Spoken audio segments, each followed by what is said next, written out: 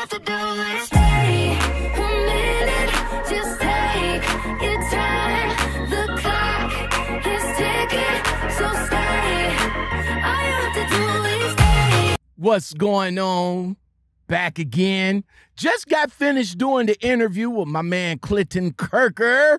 What's going on? I appreciate him coming on, chopping it up with the Lockout Men. But now I am back again with a regular podcast for you guys. I want to welcome the LOM community for being here. I hope y'all still here. What do you guys think of that interview? Y'all think the interview was on point? I think so. But it is what it is. I don't understand why I always say that and what the fuck that means, but it just kind of segue into the next sentence of what I'm about to say. Welcome back to the Lockoutmen Podcast Show. I am your host, Lockoutmen. Thank you for being here. I really do appreciate it. And if you guys like content like this and more, don't forget to like, subscribe, comment, share, hit that bell and that all button. That all button lets you know when I drop videos and when I go live. You guys come up in here, y'all chill with me, sit down, have a taste, have some coffee or whatever. If you guys want to support me with some coffee, do that. Buy the Cash App and the Coffee app, which is in the description below. Well, the people that are still here in the community, my man Christopher Robbins Trucking, KB Smooth, D Nitty, you guys are still here. You know what I'm saying? But in today's episode, man, I want to chop it up with you guys. I had somebody in the comments, Teddy the Trucker, on point, great story. Thank you very much, man. I appreciate it. In the comments I had in a previous video and on Facebook, by the way, I asked somebody to, come in and they asked me, Lockout Man, is you going to do a video on hours of service? Is you going to do a video on that? And, I looked on YouTube and I went to Facebook and Instagram, and I seen everybody talking about it. Mark Straight from Trucking Answers talked about it. Trucker Jim, he's talking about it on his channel. A couple of other guys is talking about it. Now, I'm going to be totally honest with you, okay? I don't get it. I went to do some research to help me out, to help me understand. See, I'm a simple guy. I like simple things. When you explain, I'm like Denzel Washington in that movie Philadelphia. When you explain stuff to me that's complicated, explain it to me like I'm a 5-year-old so that this 51-year-old can get it. You see what I'm saying? Help me understand it. Because it's all a mush. It's mish-mush to me right now, the hours of service. I mean, you get 8 hours, you get 8 hours to drive to your 30-minute break. You get 11 hours to drive. You get the 3 hours back after you take your break. You got 14 hours of on duty. You know what I'm saying? And then you got 70 hours to work a full week. That's simple to me. It's simple. If it ain't broke, don't fix it. So now they went back and changed it. I don't get it. So this is what I found. And this was sent to me.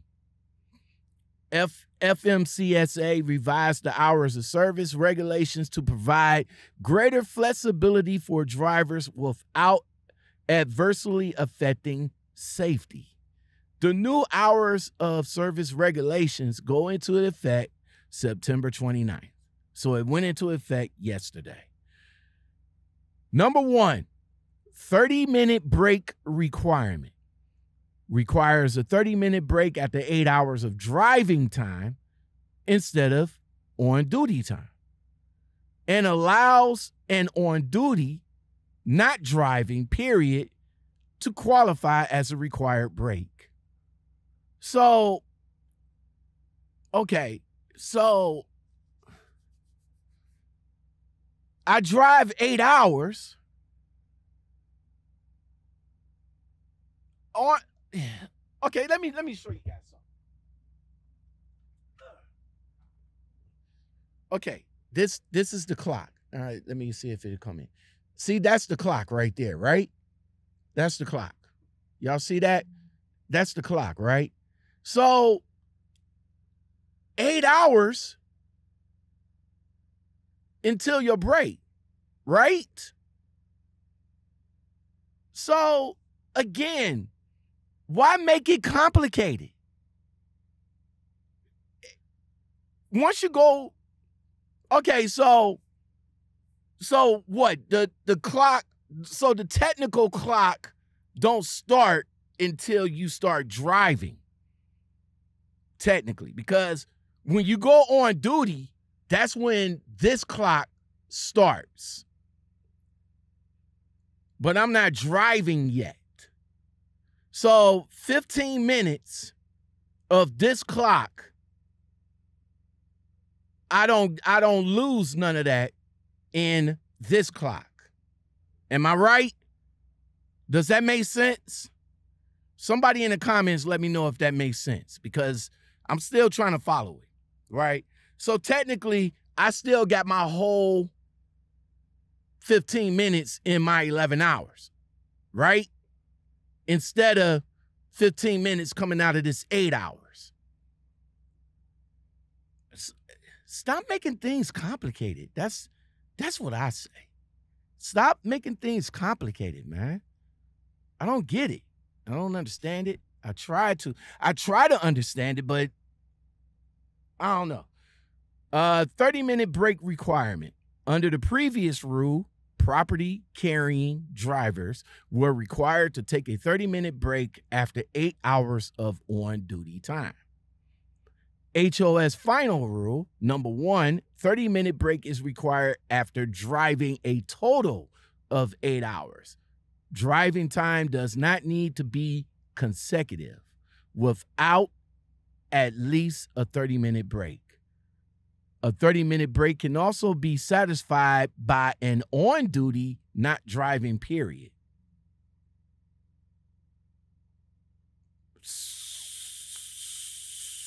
So, on the clock, I go on duty for 30 minutes, but the on-duty clock won't reset unless I go off duty. How'd that work again? All right, so previous 30-minute break can be satisfied by off-duty and sleeper berth. The new 30 minutes can be satisfied by off-duty, sleeper berth, on-duty, not driving.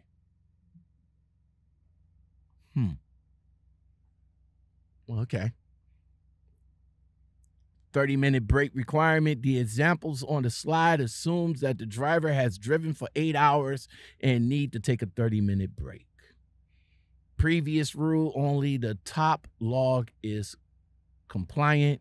New rule, both logs are compliant. All right. So you can take a 30-minute break and it'll come off your driving instead of your on duty. Okay. Next up is sleeper berth. Sleeper berth provision modifies the sleeper berth exception to allow the driver to meet 10 hours minimum off-duty requirements by spending at least 7 rather than at least 8 of that period in the berth, and minimum off-duty period of at least 2 hours spent inside or outside the berth. Provide the 2 periods total at least 10 hours and that neither qualify periods counts against the 14-hour driving window. Okay, so instead of a 8-2 split, it is a 7-2 split or a 7-3 split. So you be in the sleeper berth for 7 hours and you'll get whatever hours that you didn't drive or you didn't use back. And then you go off duty or go in the sleeper berth and stay off for another 3 to reset your clock. Right? Like I said before, y'all, talk to me like I'm a 5-year-old so I can get this. Again, if it ain't broke, don't fix it. That's what I'm saying. If it's not broke, don't fix it, man. Sleeper berth provision allows drivers to split the 10-hour off-duty period as long as one off-duty period, whether in or out of the sleeper berth, is at least 2 hours long, and the other involves at least 7 consecutive hours in the sleeper berth. So, again, it's a 7-2 split. How'd that equal 10 hours if it's a 7-2 split? It got to be 3 hours, right? I mean, 7 plus 3 is 10. If my math is right. I mean, I'm not that good at math, but shit, simple math I'm good at, right? I'm just saying. When used all together, neither period counts against the 14-hour driving window, though. Okay, hold on now. Hold on, wait.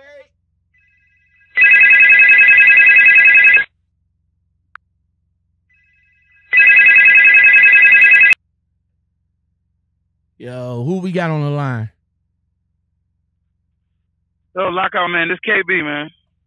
KB Smooth. What's going on, bruh? I can't call it, man. I'm turning you down the background. I was watching on the tablet. I thought I'd call in. Because I see you got a little confusion on that new hours, man. It's the 7-3 lockout, man. Basically, you know how we used to do the 8-2? Now you can do it. You can get up at 7 hours and drive whatever you had left over from the day before, just like the 8-2, bro. Mm-hmm. But you have to take a 3-hour break. Not just like the 8-2. You have to stop after whatever hours you got back. You know what I'm saying? You got to take a 3-hour break, and then you get the rest of your 14-hour back. So right. They're basically making you so you can split early, but it has to total 10 hours. So 7 hours, so you have to take a 3-hour break. It's not a 7-2. My company was like, we had to go through a 2-hour fucking thing yesterday, a phone like kind of thing. Yeah, it's what I'm. This yesterday. Good thing I didn't have it low. Yeah, it's what I'm going through right now. They sent us email. And we gotta read everything and then take a quiz afterwards. But don't get me wrong, I get it. You know what I'm saying? I get it. But it's how they're explaining it. It's like, okay, like I said before, it allows drivers to split the 10-hour off-duty time as long as one off-duty period, whether in or out of the sleeper berth, is at least 2 hours long. And the other one involves at least 7 consecutive hours. So I'm over here like, okay, I know 7 plus 3 is 10. So it got to be a 7-3 split instead of an 8-2. You see what I'm saying? So this over here saying it's like confusing 7-2. As hell. Yeah, go ahead. Yeah, it is. It is. It's if it's not if it's not broke, don't fix it. That's what don't fix it. And I'm like this, bro. I'm not gonna use none of that lesson. Now the 30-minute break is the only thing I can see help us lock up, man. Because now instead of having to sit somewhere for 30 minutes, you can actually count that on duty time. Like say you did your pre-trip and then you do another 15 minutes checking into place. Now you can drive 8 hours straight once they get you loaded or whatever. That'll help out. So you can get more miles straight in a row. If you're a driver like me that you can set yourself up, well, you can drive 8 hours straight. Some drivers can't do that. No offense to nobody, no shots. But you know what I'm saying?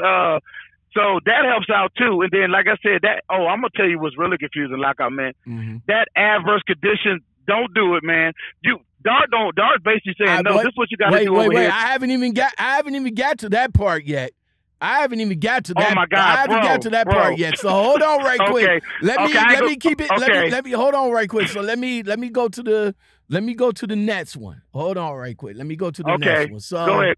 So go ahead, bro. It says that shit gonna be real. It says when you I said that part. It says when used to, I'm still on the sleeper berth part, y'all. So when used together, neither period counts against the 14-hour driving window.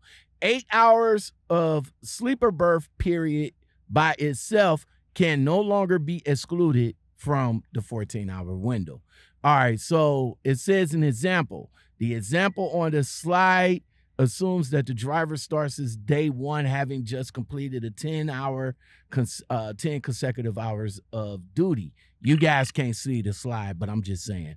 None of the four break periods counts towards the driver's window. So you guys can't see the slide, but you guys get the point. Next up is short haul exception.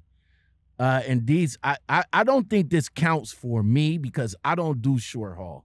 But this says expands the short haul exception to 150 air miles and allows a 14-hour work shift to take place as a part of the exception.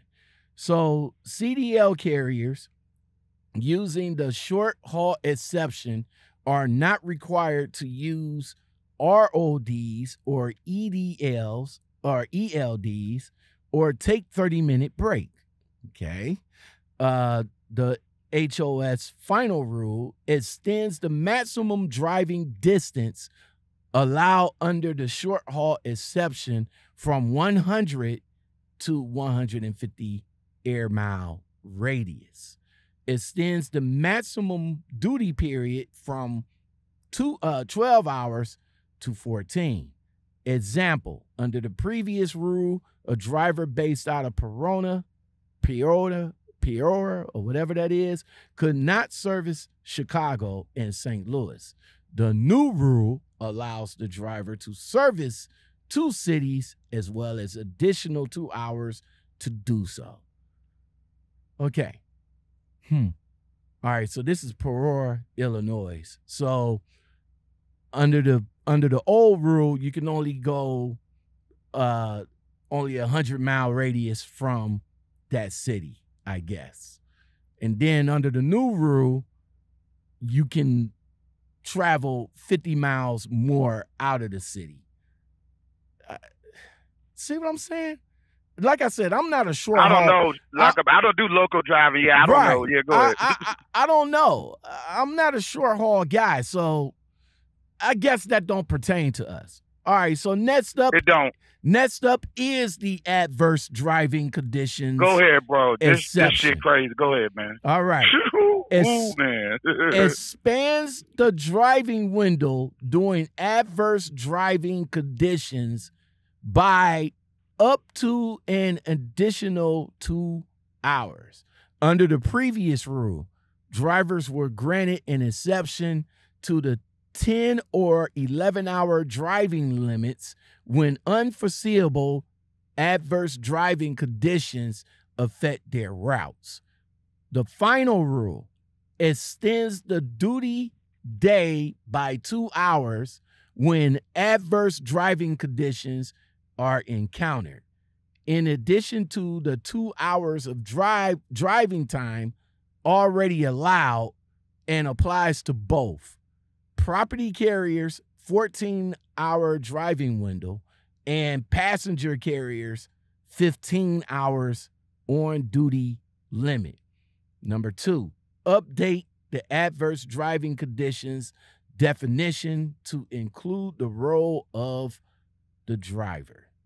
Okay, so example, a driver is 15 miles from his destination when there's a gravel spill on the bridge ahead. The bridge is the only access to the destination. Driver has 1 hour left of drive time 1 hour driving time and 1 hour left on driving day. Driver can stop at the next exit for up to 2 hours until the road is clear and still have time to get to the destination without violating the H.O.S. rules. Okay, so wait. I'm 15 miles away from my destination, right? Mm-hmm.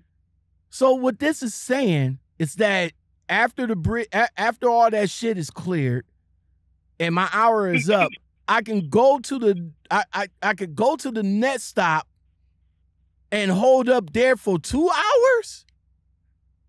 And bro, go ahead. No, go ahead. Explain that to me. The way the way my company explained it is, yeah, that's it. It's like you could go, 2 hours, like, but I'm like, that don't make no damn sense. And then it's like that explanation your company sent you.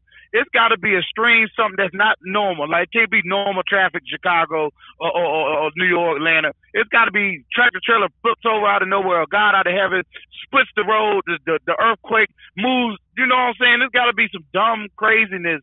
Real talk, Lockout, man. It's like, so basically, like you said, you can move. Once they clear all that bullshit up, you can move. But this is what my company makes me do. You got to call into safety. If they off duty, you got to call into whatever FM, night dispatch, whoever there, annotated on your log, hey, bridge blew up, whatever, rock salt, whatever happened to, you got to annotate everything to the T. Now, you go ahead and do what they say, move over there 2 hours, shut down, whatever, right? The next day, you got to call in the safety and laws again and explain to them and make sure that everything fits the criteria of what the FMCSA says, adverse condition or not. You still in law violation. I'm like, motherfucker, you know what? I'm going to use peace. I'm going to do what I've been doing. I'm going to if shit happen like that, Lockout, I'm going to just say, hey, no, I'm going to drive to the nearest safe. Hey, they just open the road up. That's it, bro, because there's too much gray area. That whole adverse condition, it just, I'm not doing it. You know what? I think that adverse conditions is gonna fuck a lot of drivers. It up. Is. It is. You know what I'm saying? Because I'm like this. Look, if I get into an adverse condition, all right, I'm gonna hit PC.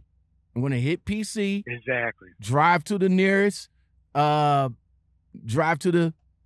see the air quotes. Drive to the nearest safe haven, especially if I only got 15 miles to go to the nearest safe haven. You know what I'm saying? Amen. So go ahead. the nearest. So when you get pulled over, you get pulled over. You tell the DOT or the officer, hey, the bridge blew up, gravel spill. I was hemmed up there, and the nearest safe haven is 15 miles away. But you driving 2 hours here. Go ahead. Yeah. Right. The nearest, and they'll be like, wait, ain't you passed like 3 safe havens? Yeah, go ahead.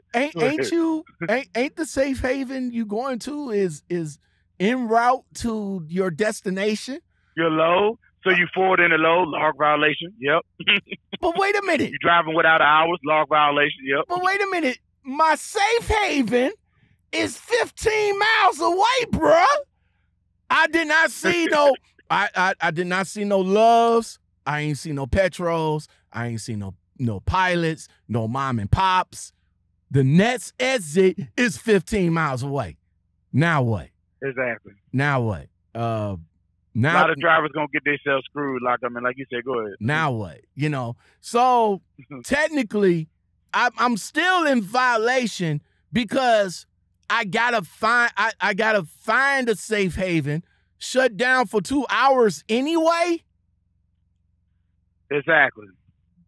Bro, come on now. What you say earlier, Lockout Man? If it ain't broke, don't fix it. Why are they making this? You know what I'm saying? Go ahead. Yeah. I don't got it. I don't get it. I don't get it, man. I don't get it. I'm gonna run. I don't get it. I don't get it. I mean, you still okay. So, all right. So instead of going, I'm going into PC, but what they saying is you're not in PC, you're still in driving, you're driving in violation.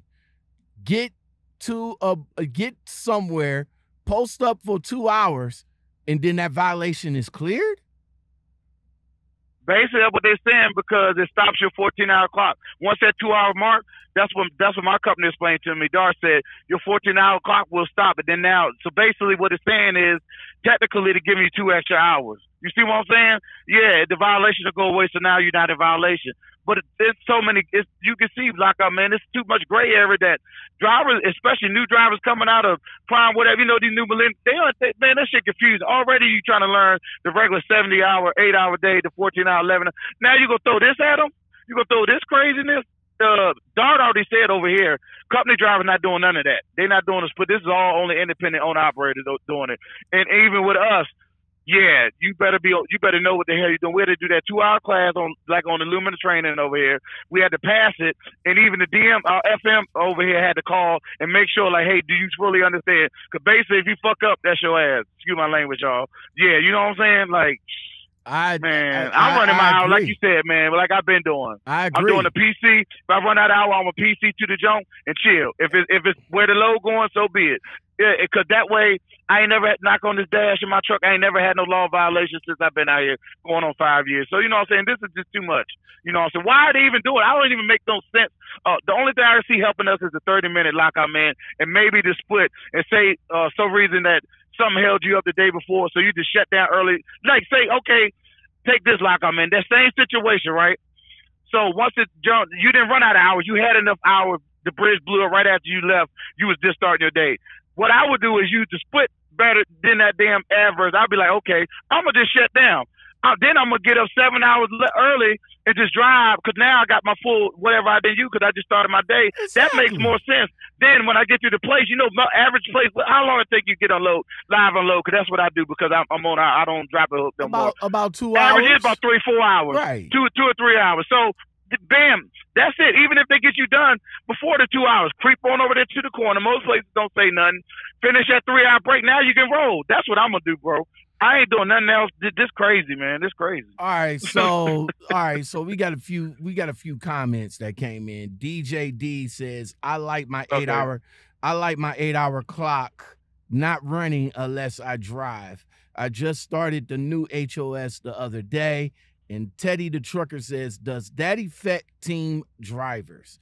I am not sure. It did not go into specific as far as team driving goes. But if you want, it down at the bottom, if you want, you can go to the CFA.gov.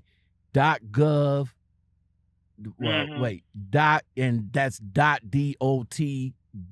regular period .gov G-O-V documents all _HOS _fact sheet _sheets _508. So you definitely could go there and find out whether it's the H.O.S. can, if it's for teams or whatever. But again, man, this, like I said, if it ain't broke, don't fix it. Don't fix it. Now, as far as what me and KB is saying about the 30-minute, then the way KB explained it to me, like I said, explain it to me, I get it.